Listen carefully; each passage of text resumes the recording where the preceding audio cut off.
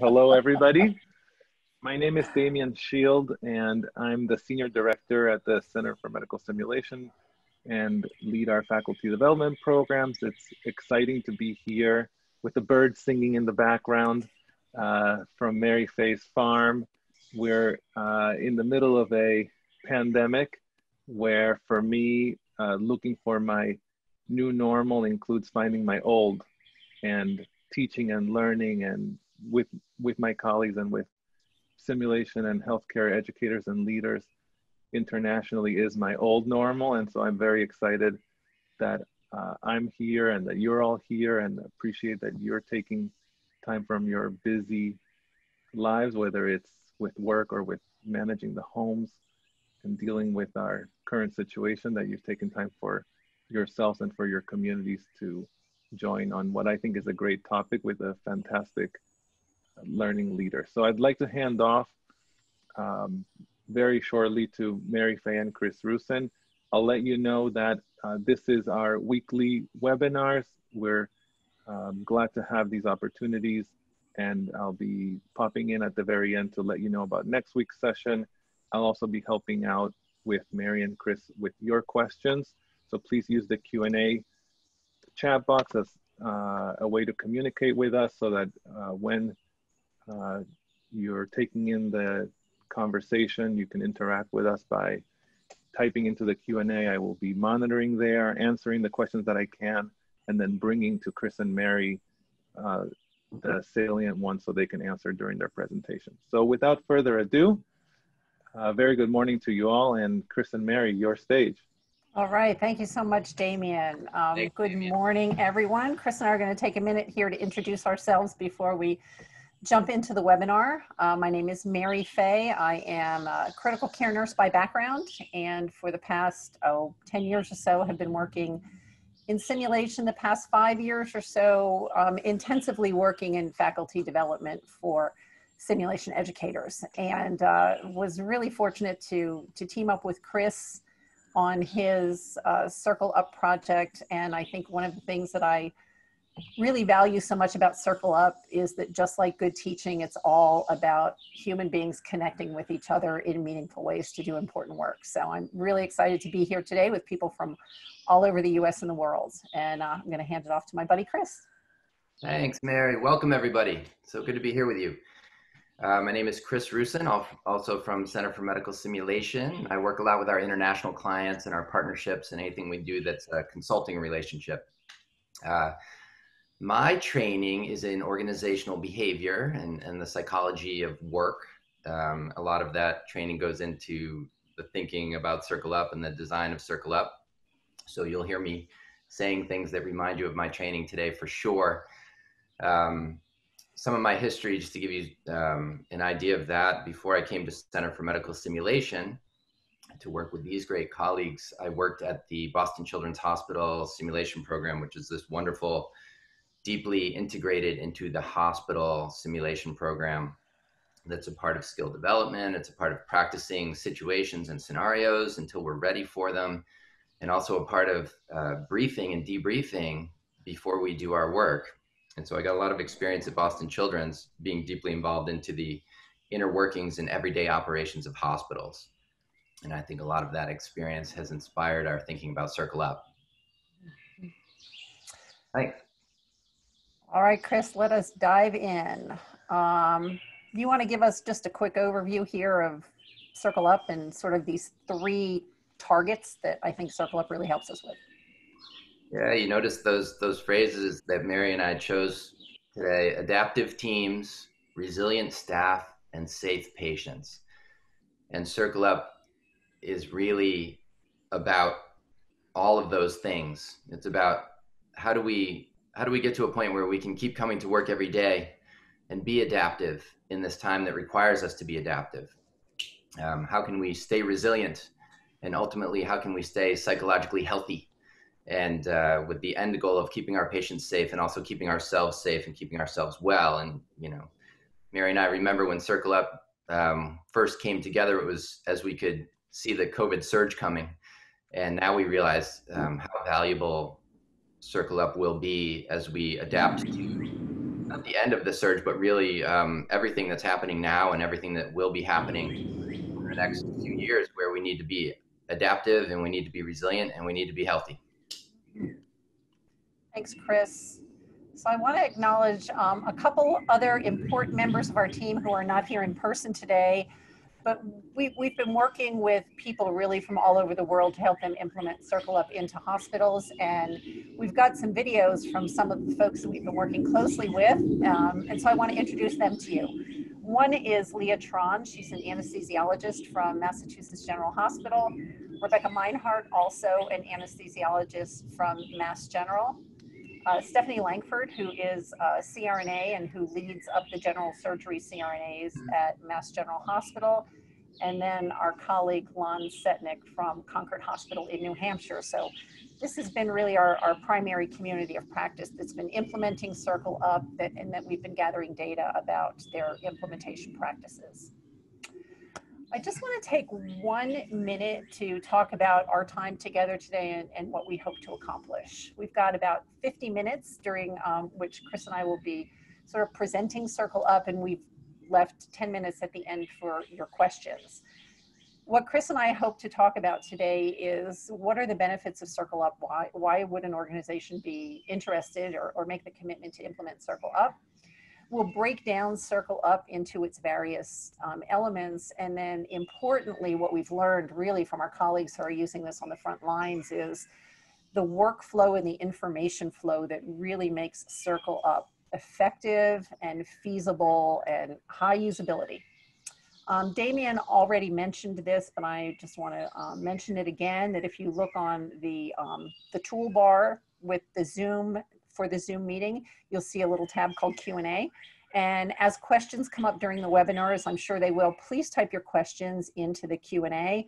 Damien is going to look at the questions and kind of collate them. And then as he sees themes, he will get those questions to Chris and I so that we can answer your questions. So we'll do some in the middle of the webinar, but then we'll also have 10 minutes at the end for questions then. Great, Mary. I'd add that we want you to imagine yourself and your organization or your team implementing Circle Up. And maybe that will help you help inspire your questions specifically. Yeah. Great. Thanks, Chris. So Chris, I'm going to ask you if you talk a little bit about the value proposition for Circle Up here. Yeah, so as I mentioned, and I think, these are the basics, right? We know that we need to be adaptable in this moment that is requiring us to change constantly. We know we need to be adaptable in an ever-changing environment. PPE is changing all the time. We are restarting our surgical procedures. Our volumes are going up across our hospitals and healthcare systems and facilities. And this is just as challenging as the surge, maybe even more challenging. And in order to accommodate this, we need people to be resilient. We need to be showing up day after day and not just being okay, but actually being really healthy, really strong, really smart, really capable. All of these beautiful characteristics of clinicians around the world and all the supporting mechanisms as well. So if we can be resilient, if we can be adaptable, then we can provide safe care and we ourselves can be safe. And Mary, I'll just ask you to click. Yep. And so one of the innovations that we've come up with, click back one if you can. Yep. Yeah, no problem. Is we know that if we have great huddles and if we have great coordinating mechanisms, it may be a little bit of a nerdy term, but we need ways to get together so that we can coordinate our work and so that we can talk, and that will improve our adaptability and that will improve our resilience. We know that. Go ahead and click again, Mary.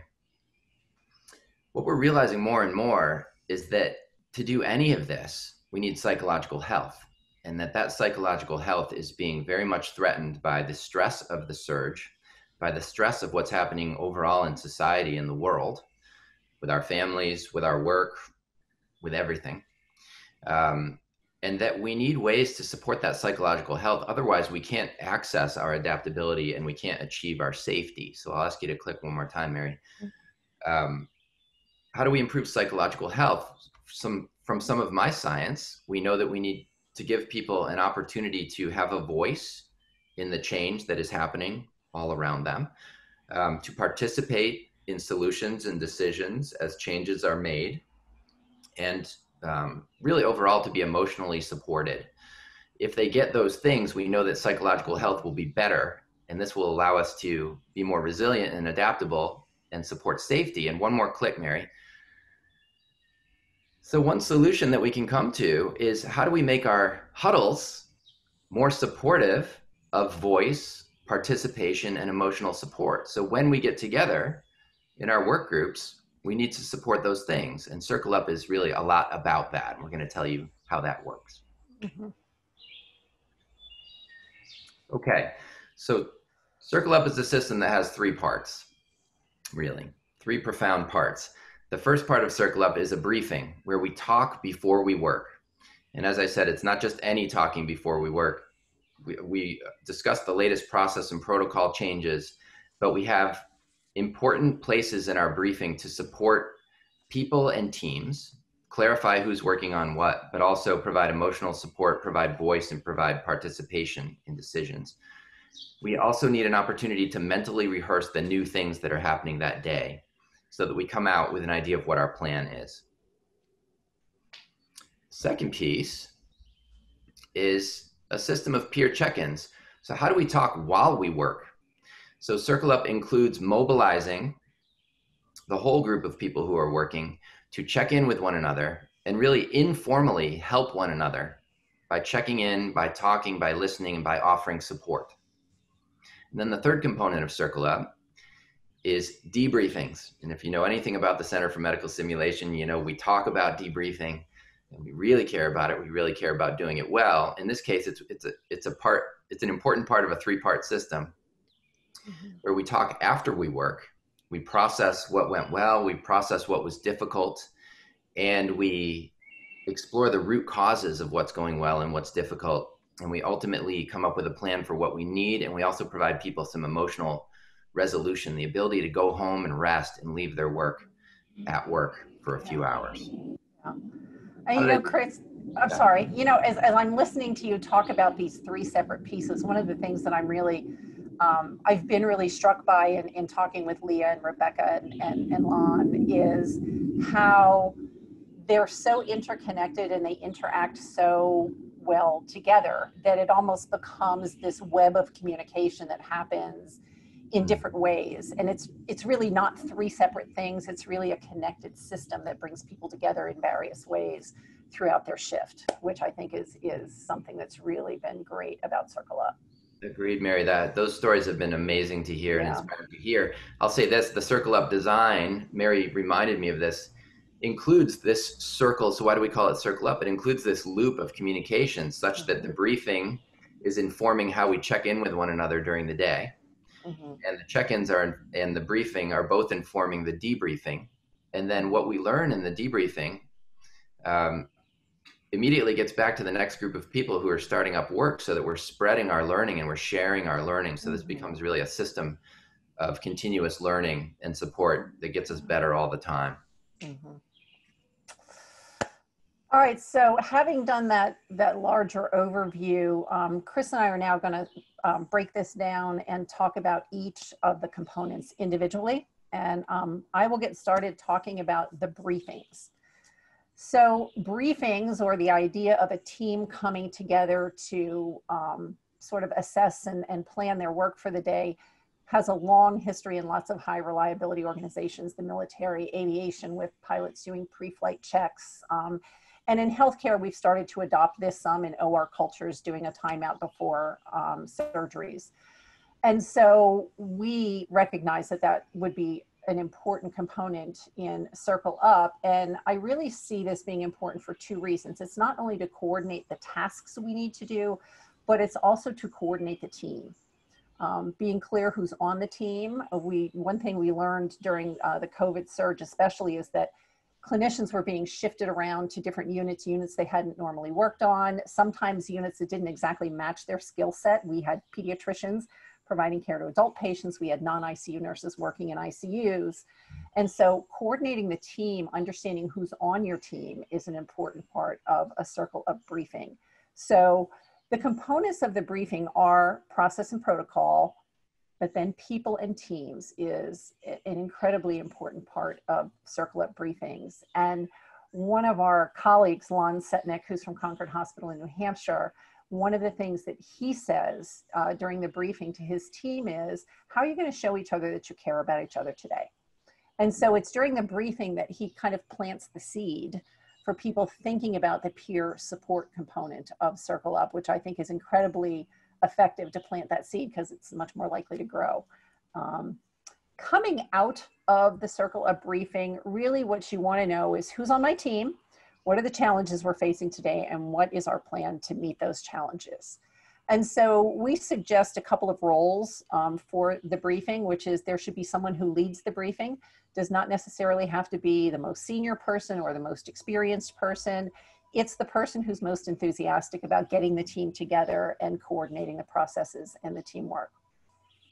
One of the things that Chris is going to talk about in a moment is this idea of doing mental rehearsals. When something particularly challenging is anticipated for the shift, having the team take a moment to say, hey, let's walk through this mentally, guys, and think about what do we anticipate, where are the challenges going to be.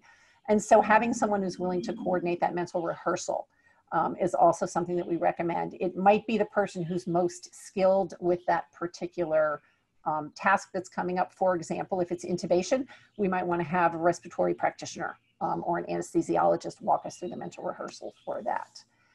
And then finally, with the briefings and the debriefings, as Chris will talk about later, we think it's important to have a scribe to capture innovations, to capture ideas, to take notes on anything that may need to get fed up to the larger system. So I've got a video that I'm going to show. It's Stephanie Langford, CRNA, talking a little bit about how the briefings were working for her group of CRNAs. And this group of CRNAs was taken out of the OR, put on a new ICU on one of the floors at Mass General Hospital, and we're now providing care for ICU patients on a continuous basis, which was very unusual for their team, and Circle Up really helped them meet some of those challenges. So I'll show the video and then we'll take a few questions. Chris, anything you want to add there? No, I think that's great. Okay. Everything that respiratory therapy has done with their machines for years, we've now had to transition that into our anesthesia gas machines and the ventilator that we use through there to be able to do the same thing for our patients in the ICU world. We gave patient handoff, and then we went right into Circle Up. So it was protocols, policies, what it's looking like, the workflow. They started creating a white 3 ICU Pearl sheet and what our responsibility would be. For the first time, we're actually working with each other versus when you're in the OR as a CRNA, it's usually you and an attending. A CRNA may come and give you breaks, but now we're teams of CRNAs, approximately 4 of us on day shift, 4 of us on night shift. We're training each other and we're helping each other. So that's a whole other element that we haven't experienced before, is working together as a team. Super awesome because things are getting changed very quickly. I think if we didn't have that, it would be much more scattered. I've been working in the OR, in offsite, in interventional radiology, and in the regular ORs. I really want people to speak up if they see an issue. I think that saying that really upfront about what I'm focusing on and hearing what other people want to focus on makes it easier for people then to speak up if they see something that would have an impact on those areas of focus. People speak up about, notice that other people didn't have adequate PPE. Like some people, twice now I've had people present at induction forgetting their face shields. And they spoke up about that, which I don't think normally people would say like, hey, do you want to wear goggles? But I think in these times, if we encourage it, people are grateful for that. And a couple other things, like I've asked people specifically to speak up if they notice that one of us touches the oral or nasopharynx, and then we touch something else without removing our gloves.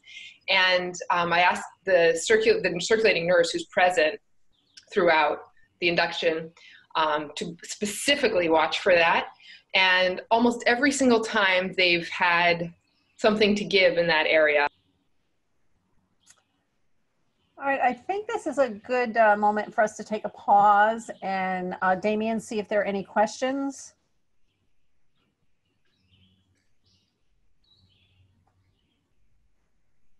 So just looking through the chat here,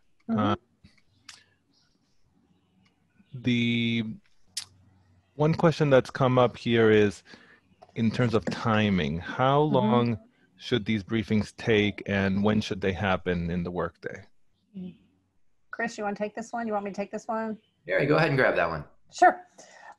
So Damien, what we're finding out from the people that use Circle Up is that the briefings take different forms and different timings. You know, as you can imagine, especially in an OR with people constantly coming and going and no sort of set beginning of the shift or end of the shift, and emergency departments can be the same way.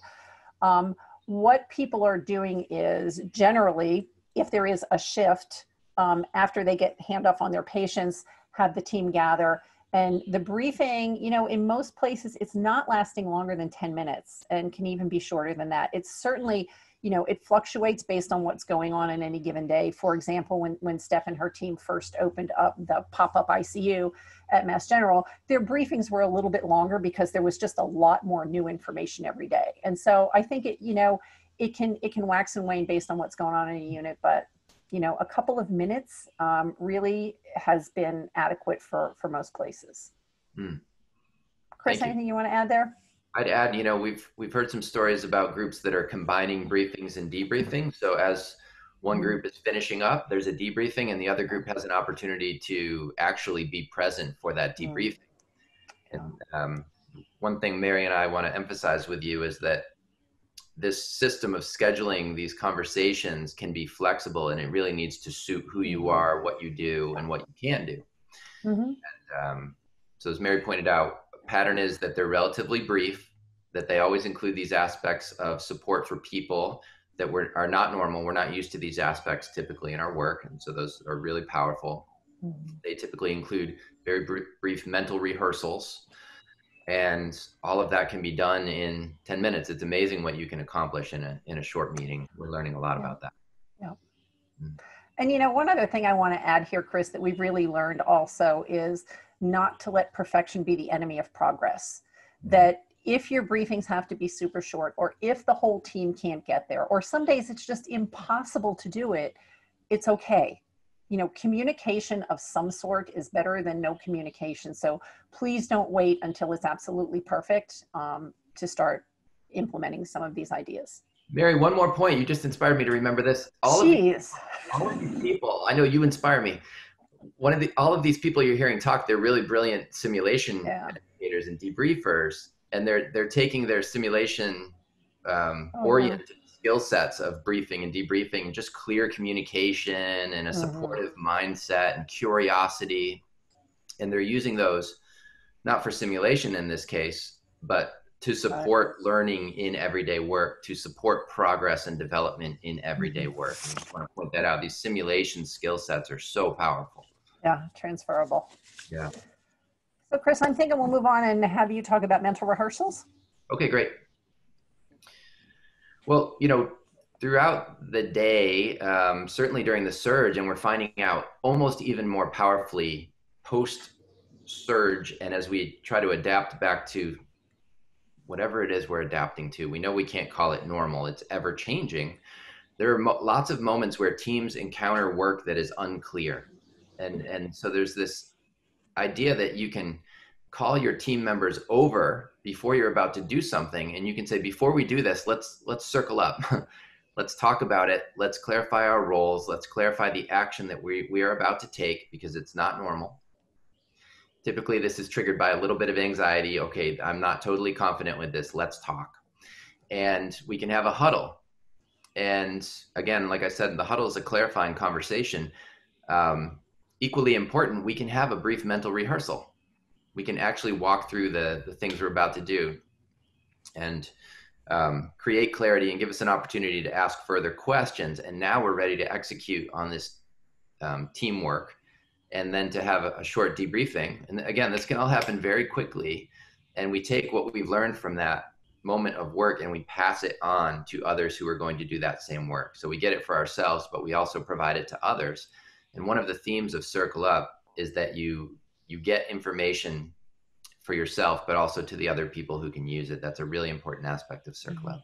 And you know, when I think about, you know, an event-based Circle Up that has a mental rehearsal in it, Chris, one of the things that I know that people not were anxious about, but you know, a complex procedure that nobody wanted to mess up was when they had to prone these intubated patients with a million lines in. And I think that's a great example of taking a minute to say, all right, we're going to do this. Who's standing where? Who's got the lines? Who's protecting the ET tube? What's it going to be like when there's PPE on? You know, maybe I'm a nurse that doesn't have the best hearing in normal circumstances, and now I'm putting on all this PPE, and I might need to say something like, guys, please make sure you really speak up, because, you know, I have trouble hearing when I'm all donned up in my PPE. So again, it doesn't have to take a long time, but just mentally walking through what are the steps, who's doing what, where, when, how, really can, I think, decrease people's anxiety and help us get it right when it really matters. Yeah, so thank you, Mary. So 2 points here. How do you support this sort of activity with Circle Up? You talk about it in your briefings at the beginning of the day. You say, hey, if something is unclear or you're worried about it, have a short conversation. And if you see this picture that's on the slide right now, you can actually hang this picture up on the wall, reminding people to have these sorts of conversations. And just want to give you some really powerful quick ideas. And I think what I'd love to do with all of you, we're very interactive folks, and we really crave interacting with you. Tell us through the chat or through Q&A, how do we want it, Damien? Something that is going to be different in your clinical life right now because of PPE, because of the way the world is changing. Some action that's not going to be the same as it used to be, that you're anxious about and that you know people need clarity on, they need practice on, and they need to coordinate better around. What's something that you're worried about?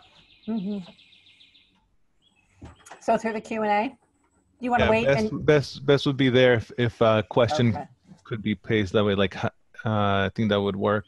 While I have the mic, I'll say that there's a question from Juan Cobian saying that some studies suggest that the debriefer is a variable in terms of achieving learning outcomes successfully. How do you think this would impact an adequate simple Circle Up implementation amongst institutions? So the debriefer, but what else needs to be in place? Was the point that the debriefer, so individual people get different results than one another? Was that the point there, Damien? I think they're saying the debriefer is one variable, but what are the other variables that we ought to be thinking about in terms of? So we will. I think they're responding to your great comment, Chris, around people have the skills already. So what else? Yeah, I love the comment, folks. Thank you for that question. So Mary and I will talk to you about scheduling and the importance of that. So making time for that conversation and using messages as you recruit people to these conversations, as you bring people to have these conversations, using messages that motivate people to want to have these short conversations. That is an important factor. That will affect the attitudes that people bring into the room, and the degree of participation. I think remembering to invite people, remembering to define the debriefing as participative. We need to hear everybody's voices. This is so important for us right now. Those are a few thoughts. Mary, other thoughts? You know, Chris, one of the things that we heard, and I'm thinking particularly of Lon, is the value of having a partner, you know, who's just as committed, and Stephanie found the same thing also, that you don't need to do it all by yourself, and that you need to build in your own methods of peer support as you're implementing Circle Up. So I think that's one of the other variables too, is thinking about who's your teammate, who's your partner, who's your co-implementer. Yeah, agreed. And if you have a doctor and a nurse, if you have a respiratory therapist, if you have representation in the leadership of the debriefing and the debriefing, that can be very powerful. Mary brought up the really great example of mental rehearsal earlier. We just want to reinforce that. If people know that they'll have an opportunity to mentally rehearse, that can be a very valuable feature of a conversation. So who takes part in these event-based Circle Ups? It's really the team members. And we say team leader here, but really it's the person who's inspired to start this clarifying conversation and to say, hey, let's clarify this. I'm a little nervous about it. We haven't done it yet. Or the last time we did it, it wasn't smooth. It wasn't as good as we want it to be. Let's talk. So that's your team for this. I think I'm going to move on to peer support, Chris. Excellent. Okay. So, you know, during this COVID time, of course, we've become very concerned about the resilience and the psychological health of our healthcare teams, I would argue we should have been thinking about this all along, and we've never spent quite enough time thinking about this. But when COVID hit, we really recognized the urgency of the need for some sort of structure around peer support and peer check-ins. And so we teamed up with the Debriefing Academy in Canada to develop a framework for a supportive conversation that I'll show you in a moment. But our motivation behind it really was that we embed in the system almost like permission or encouragement for people to recognize that a teammate needed help or support, and to normalize us reaching out to each other to offer that support, and also to accept the support, which we tend not to do because we're the helpers and we're the healers and we're the fixers. And sometimes it's hard for us to ask for help. And so when we teamed up with the Debriefing Academy, we created this framework for supportive conversations called Talk to Support. And these Talk to Support infographics are available free on our website and also on the website of the Debriefing Academy. And so the Talk to Support framework is this roadmap, which suggests that we start a peer support conversation with an opening invitation and acknowledgement of the difficulties. You know, things have been really difficult for a while. Do you have time to talk? You know, it always helps me feel better if I talk to someone, so would love to talk to you now if you would like to. Always giving people the option to say, not a great time, don't feel like talking. But then as the conversation moves ahead, we suggest acknowledging the challenges and asking the person you're talking to, you know, what's been difficult for you today, or what are the challenges that you've had today? And then thinking through what has helped with those challenges. And again, this is part of the Circle Up system of capturing those things that work and making sure that we're passing them on to other people. One great example from Lon Setnick again at Concord Hospital is that two of the nurses in the emergency department realized that one of the important things they needed for their psychological health was just to be able to take a break off the unit, to have their lunch or whatever without worrying about their patients. And so the two nurses decided at the beginning of the shift that they were going to constantly keep each other informed about what was going on with their own patients, so that when one wanted to leave, the other one already knew about the patients. And so it allowed the one staff member to have some freedom to sort of release themselves from the responsibility of their patients and get away from the unit for a little while. Interestingly, also had the added benefit that the ER doc who was on that day was like, oh my God, this is so great. The nurses know all the patients. So no matter who's here, I know what's going on with the patients. And so what started out with a, how can I help you personally, became actually this system of information sharing on the unit that helped multiple people. I think that's the great opportunity of opening up these peer support conversations. So also on the roadmap for Talk to Support, after talking about challenges, we also suggest that you think about what are some bright spots, because even in the midst of all this crisis, there are still some bright spots. And I think it helps us to keep those close to the surface and talk about them, not as a way to minimize the challenges at all, but more as a way to bring some balance to the conversation. And then finally, the last part of the roadmap for the Talk to Support conversation is an explicit offer of support that we very purposefully worded as, how can I support you right now? Because I have this sneaking suspicion that if you ask a doctor or nurse, respiratory therapist, physical therapist, do you need some support right now? They would say, no, no, no, I'm fine. And so we purposely worded it as, I'm here, tell me what you need me to do because I want to support you.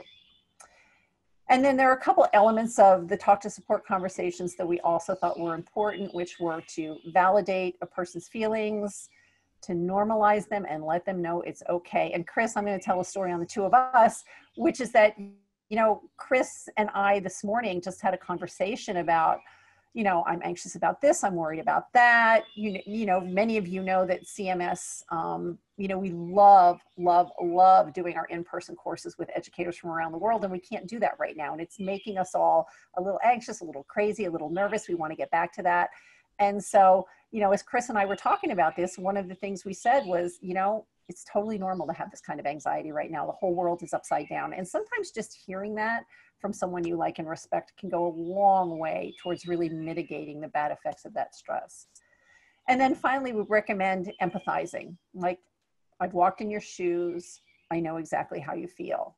And these talk to support conversations don't have to be long, don't have to be super formal. And we're finding that people are doing them in many different ways. So talk to support is just one framework we wanted to offer, but we find that many people are finding ways that work for their particular personality or unit culture. So we have a video of Rebecca talking about some of her peer support conversations, but Chris, I just want to check in with you and see if you want to add anything here. I'd add, there's a lot here, even though talk to support is intended to be simple, there's a lot here, and the key move is to listen. Yeah. Key move is to open the conversation and to listen and to offer support. Yeah. And that it's extremely powerful, and we have lots of great evidence that this is a wonderful thing, and also that as you do this for others, you feel better. So there's actually a direct effect, not just for the person that you're offering support to, but for you. Yeah, agreed. I kind of have in my mind that I want to hear stories from people during the day, and it could be stories about their day, or it could be stories about other things that are going on for them. So I kind of make it a point to pair, I don't know, I just like to link behaviors that I'm doing with an action that I do. So instead of in anesthesia, like I see VFib and I say, it's VFib, we need the defibrillator, we need to do chest compressions, we need to shock. I'd say, okay, so I'm sitting down and somebody else is sitting down. I haven't heard their story yet. I'm going to ask them how they're doing. So I try to pair anytime I'm resting and somebody else is resting near me or seems like they want to talk, to then just ask them the same questions, which is just, hey, how are you doing? How are you really doing? Yeah. I'm thinking about you. And they're surprisingly brief, but surprisingly, for me anyway, they're surprisingly a lot of information. I'm hearing about people's kids who are at the front lines and they're worried about their daughter who's a nurse, who's at an area hospital doing things that she's never done before. Now she's an ICU nurse and she was, something else. And so it's just really, it's really nice to have those moments because I feel like it's a little emotional release for people throughout the day. So Chris, I think peer support and debriefing in my mind really get connected frequently. So how about if we move forward and you cover debriefings next? That sounds good. Okay. Okay, so in the debriefing, this is our opportunity after we work or near the end of our work is one way to think about it, because after people have worked, you want to let them go. So this is near the end of our work. We have an opportunity to share successes, to share difficulties and challenges, to explore both of those things, to make one another feel better and more resolved, and ultimately come out with an idea of what we've learned and what do we need to improve the next time that we work. Someone in the Q&A asked the question, do we need the basic assumption? Are we trying to create psychological safety just like we do in simulation? The answer is very much yes. We're emphasizing the fact that we respect one another, that we are trying to get better, that this is a difficult and frustrating time. And these are really the components of the basic assumption. We're trying to optimize psychological safety. It's very difficult to try to kind of poof it out of nothing, but we're really trying to make this environment as psychologically safe as possible, to remind one another that it's essential to hear all of the voices in the room, that sometimes we have trouble doing that in healthcare environments, and that we're really going to try to support that in this conversation. So I really love that question from the Q&A and just wanted to emphasize those things. But this is a rapid debriefing. It's organized largely around plus delta. What went well? What was difficult? Let's explore the root causes of those things. Let's try to keep doing the successes, and let's try to solve one of the challenges or queue up the solving of one of those challenges, and maybe escalating information or giving information to people who can help us with that solution. Mary, what did I miss? I want to add just one thing in here, Chris, because the question has come up a couple other times, which is sort of around mistakes and confidentiality in these debriefings. And we really strongly encourage, and how people have been implementing Circle Up debriefings is that anything that comes out of the debriefings is anonymous, is de-identified. In the crazy world of practice that we've all been dealing with COVID, things don't always go perfectly because we're dealing with the unknown. And they are especially the things that we want to talk about in debriefing, because we want to get to, like, what were the system issues that caused this to happen, because that's going to show us the pathway forward to improving the system so that it doesn't happen again. People are going to be much more willing, I think, to speak up and explore those things if they know that what happens in the debriefing is confidential. Thanks, Mary. Yeah, you want to talk about roles? Yeah, let's talk about our debriefing team. And for Circle Up, we need a particular team. Of course, you need your lead facilitator, this person who's going to step forward and say, let's have this great conversation, and here's why we're having it. And we do recommend, if you have a willing person available, a co-facilitator, and this person can support the lead facilitator in various ways, including noticing people that want to talk, noticing that some people haven't spoken, that we need a more well-rounded conversation, helping to capture information or direct the capture of information. Ideally, we have a scribe. In fact, you really need a scribe, someone to write down what's happening, and then someone identified to carry the learning from this debriefing forward to the next shift, forward to the people who can help with solutions. This can all be the same person. This has been one person in several occasions. Even better if you can, to build a team around this, because it creates a sense of community around the doing of it. And also tremendous satisfaction among the people who are doing it, that they're part of it. Yeah. Yeah, you know, I think if there's one thing that we've heard over and over again, it's just that, Chris, that it's, you know, it's so satisfying, both the supportive aspects of it, but also like the ability to get stuff done quickly. And I think that comes down to the scribe and the action item leader, people that really can follow through on what's been identified. And, you know, I love they had their Circle Up notebook, which was literally a binder where information was captured, put in the binder, and people went back to that binder on a daily basis to make sure that items had been taken care of and to see if there was anything else outstanding. And it's been very satisfying for them. So we've got a video of Lon, who's going to talk about debriefing. And what I particularly like about this video is how the debriefing is also a form of peer support. And we've heard that over and over again. And one of the things that Steph Langford said one time about the debriefing was, you know, once the debriefing is done, my heart and mind is free. I've handed off my patients. I've talked about what happened that day. I can go home and I can relax, which I think is incredibly important in these times. So let's hear what Lon has to say. It was clear in our organization, based on previous staff surveys, that people had a real hard time leaving work behind. And because we're an emergency department, the work never ends. We put a lot of energy into trying to make sure that the system allowed them to sign out their care before the last 10 minutes of their shift. And then everybody could meet the last 10 minutes of their shift for the debrief. Some of the nurses talked about hard things that they'd been through. One of them felt that they'd made a mistake and had to self-report a mistake that had happened. And one of the other nurses, one of their colleagues, spoke up, and he said something that just blew me away, which was, remember that all of our mistakes came from trying to care for a patient. And we didn't get the outcome that we wanted, but that wasn't our plan when we made that decision. And so he asked the question, so can we learn from it and still remember that that happened because we were caring in another way for another patient most of the time, which is what had happened in this instance. The nurse's attention had been pulled in another direction, and something happened with the patient, and so they felt that they had made a mistake. But the other nurse was able to reframe it for them, was that wasn't your plan, that you were actually providing care for another patient during that time. And I think that was a really great moment where people could change how they thought about having something negative having happened in their department. People are leaving feeling like they know what it is that they do that makes their job successful, and they can teach each other, and they can feel good about their work when they leave, and they can also leave it behind.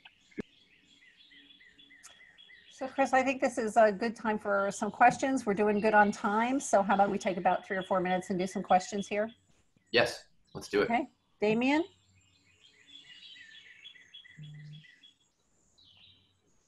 So I think the presentation so far seems fairly clear to folks, not a lot of detail level questions.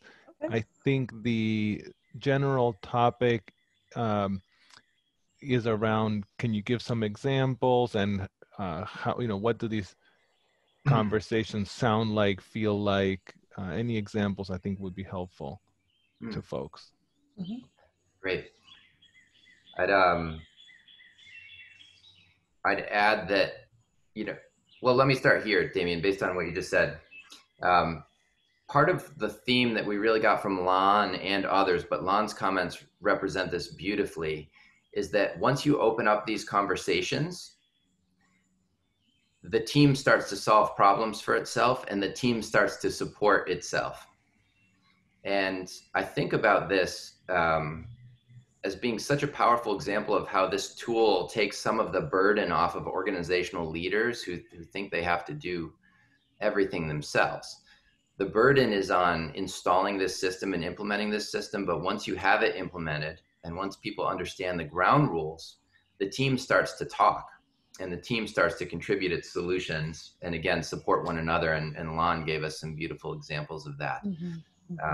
It's not just you talking, it's others talking once you've created the space for them to do that. Mm-hmm. Mm-hmm. Chris, you had earlier referenced a plus delta format for the debriefings. And so as we see these debriefings happening, and one of the things that Lon told me that's not in this video, they were trying to figure out the timing. And so they all made a commitment to get patient handoffs done with 10 minutes to spare before the end of their shift. And that's the 10 minutes that they use to debrief. And so in that debriefing, the debriefings are structured as a general check-in question. How's everybody doing right now? To sort of get the emotional tenor of the room and see if anyone has any really pressing concerns that are causing them a lot of anxiety or stress. And then to go through, what were our challenges today? Did we stumble? Let's explore that a little bit. And then always talk about what were our successes today? Like, where did we knock it out of the park? Because people are constantly in this crazy environment, figuring out new ways to innovate and better ways to do things. And from both those challenges and the successes, the scribe would be taking notes during the debriefing. Also in the debriefing, what we're finding is once people talk a bit about the clinical work they've done, it also very often surfaces the emotional aspects of what they've done. And so we also suggest that in the debriefing that there is a specific invitation to say, does anybody want to talk about anything that's really troubling them about what happened on the shift today? So providing a little bit of space from that. And then kind of a final summary before the debriefing ends of what are our action items? Who do those action items need to get to? Is it the quality and safety team? Is it the nursing manager? Is it the medical director of the unit? But really closing that quality loop, as I think about it, is, I think, a structure that's been successful for a lot of the folks that are using Circle Up.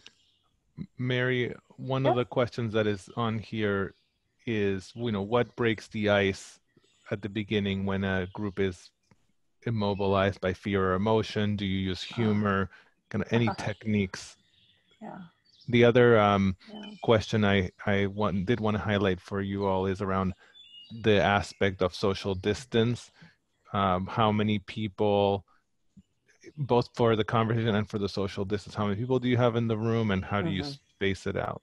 Yeah. I did answer some of that on the chat, but it's thank you. come up, so it's worth discussing. I think that, with regard to the question of how do you break the ice in the debriefing, I would go back to not thinking about the debriefing as an isolated incident, but thinking about briefing, peer check-ins, and debriefing as being that connected system. And so I think it's really important when starting Circle Up to have multiple touch points throughout the day so that the debriefing isn't the first time that the team is sitting down to talk together. Ideally, they would have connected at multiple points leading up to that so that by the time they get to the debriefing, they're quite used to talking to each other. Having said that, it doesn't always work that way. And I think sometimes as a compassionate caregiver, as we all are, you may find yourself in a room where you're seeing lots of heightened emotion, perhaps people upset. There could have been, a tragic death that day. And, I think at those times we need to pay attention to people's emotions first And if a lot of the process protocol stuff doesn't get done in that debriefing, you've still done a great service to the unit and to future patients by just giving the clinicians time to just kind of air what's inside emotionally and what's bothering them emotionally. And there's a really actually an important clinical reason to do that. You know, we often think of like the touchy-feely communication stuff on one side and the clinical care on the other side. But we know from research that when people are emotionally stressed, they make poorer clinical decisions. And so there is a real clinical reason to pay attention to people's emotions. And so if in a debriefing, we don't get to the clinical stuff, but we spend a good 5 or 10 minutes just helping people deal with their emotions, we will still make progress clinically. On the humor point, on the humor point, there's, the formal recommendation is no, don't force humor. But if you open up a conversation that starts to feel good, and again, don't think of it as one conversation, think of it as starting up the engine, and now it's a system of communication that's running day after day. Your team will introduce humor and lightheartedness, not necessarily a joke that's kind of shoved in there. And, we've heard great examples of people including a brief lighthearted moment, even a YouTube that's funny, as an example. I think it was Damien that told me about that. But what you're really doing is just opening up this opportunity for the team to express itself. And some of that humor will happen. The team will bring it. Some things will feel very serious. Some things will feel in between. If I could comment as a beneficiary of the Circle Up process, when we did some of this in the emergency department where I work, I think what's really interesting is the pairing of the debriefing of the clinical activity and processes with the people support, that web that Mary is talking about. So I think a moment of humor, a video, something really not so work related, creates that connection amongst people when you're feeling isolated, stressed, tired. So I agree with what Chris said. Like, it's not formally recommended. I think what is formally recommended is be yourself. There you be go. present, be fully there. That's a good way to And think that's about it. helped me both as a debriefer when it's been my turn to lead them, and as a participant when it's been my turn to experience or benefit from it. Well said. Yes. Hate to break it to you guys, but we're coming to the end of the hour. I know. I was just thinking as soon as I said, hey, we're doing good on time, let's take some questions.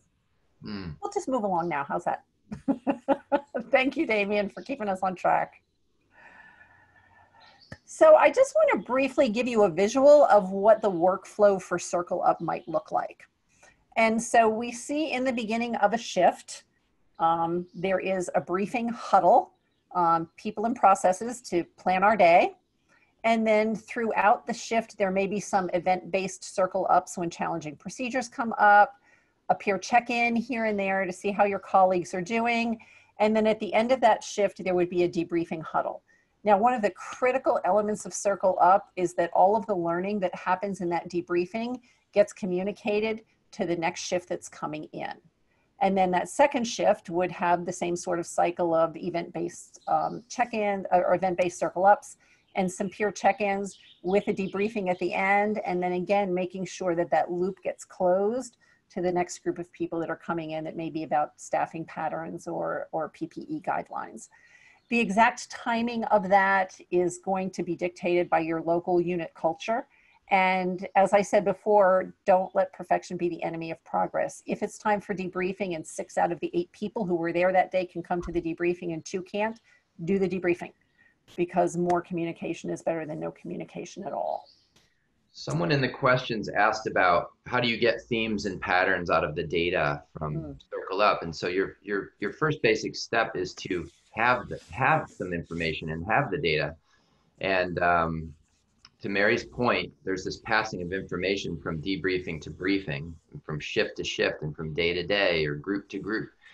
And one of the best practices that we've heard about, it's very simple, is to take your briefing and debriefing scripts and put 3 holes into them, or copy them and put them into a binder.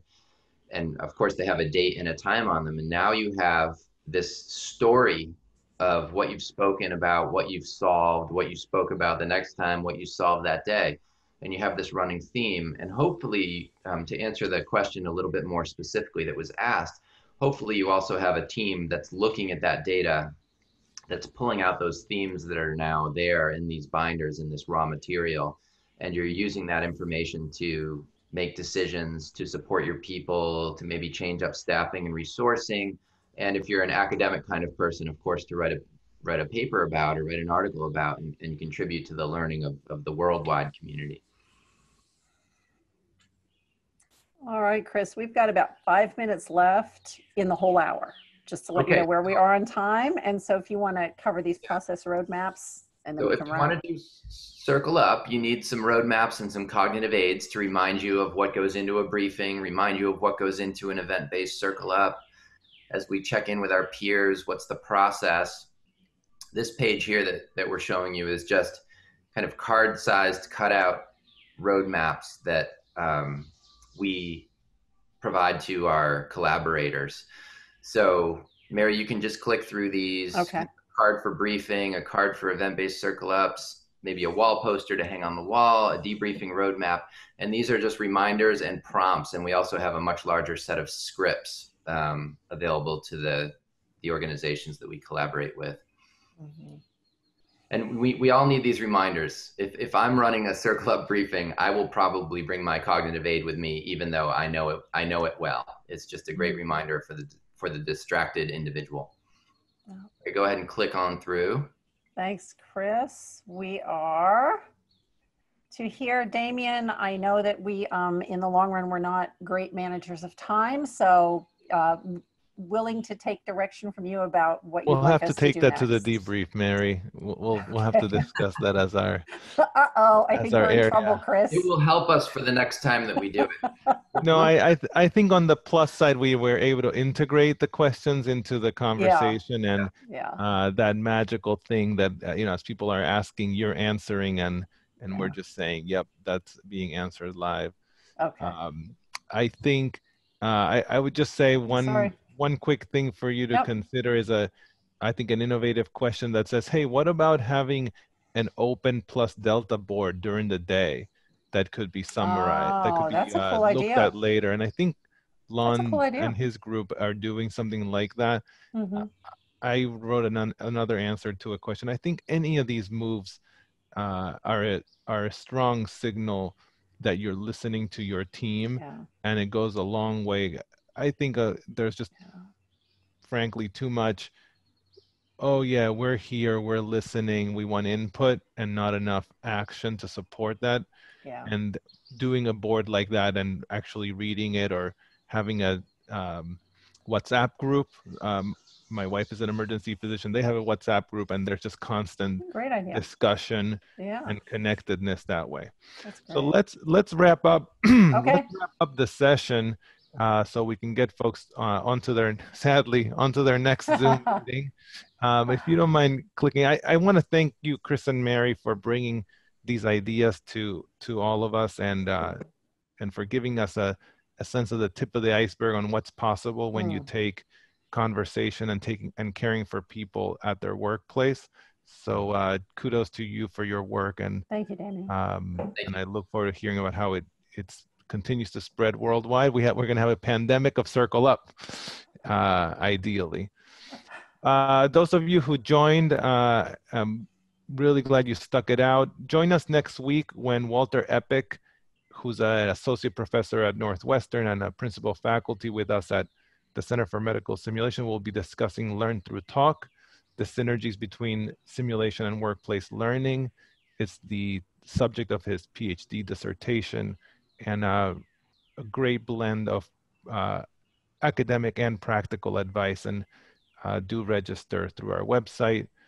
And if you're thinking about next steps, if you click for me, Mary, you're thinking about next steps with Circle Up, which I hope you are, and you're thinking about trying it out, please do, and keep in contact, let us know. And if you think that the Center for Medical Simulation would be a good partner to do this, then don't hesitate for a moment to contact us or signal in the evaluations that you'd like to discuss further.